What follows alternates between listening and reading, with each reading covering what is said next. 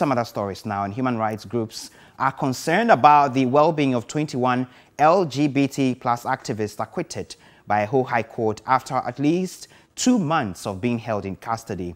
Former country director of Amnesty International, Robert unlawful, says the acquittal of the 21 shows they were unlawfully arrested and subjected to torture.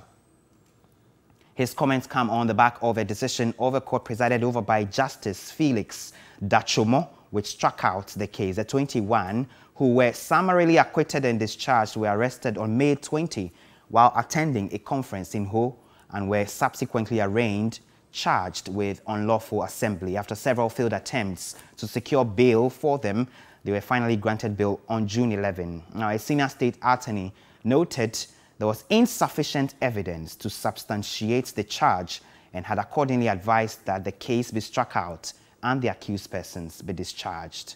Lead counsel for the accused, Julia Ayete, described the decision as welcome, adding it better came later than never.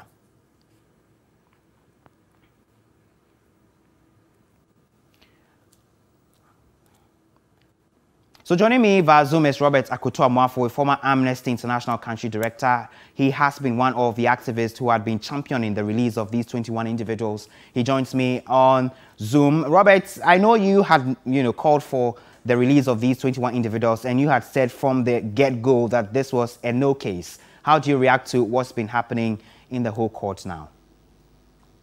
Thank you very much. First of all, to say that as we have discussed earlier, this was no case. Also, the fact that I'm not surprised that this is the outcome, because, of course, if you look at the elements of the law for unlawful arrest, all that the police stated were false, and they were things that they were trying to say to ignite passions, which were unnecessary and uncalled for.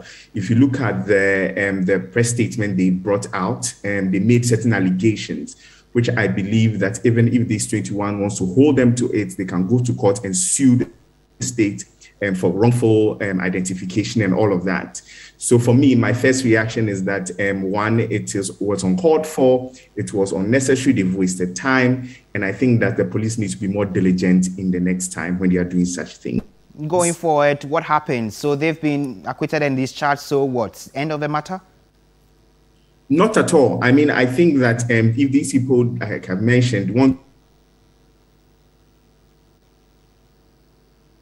I think our Zoom connection to Robert is acting up. Let's try and see if Robert can reconnect with us so we can have a clear connection to him on this particular matter. Robert's Zoom connection is not helping us this afternoon, but he was just making the point, reacting to the decision by the High Court to acquit and discharge the 21 LGBTQ plus activists who were arrested in May this year. They have since been discharged. He says the well-being of the 21 is of concern to him and other rights groups. Now,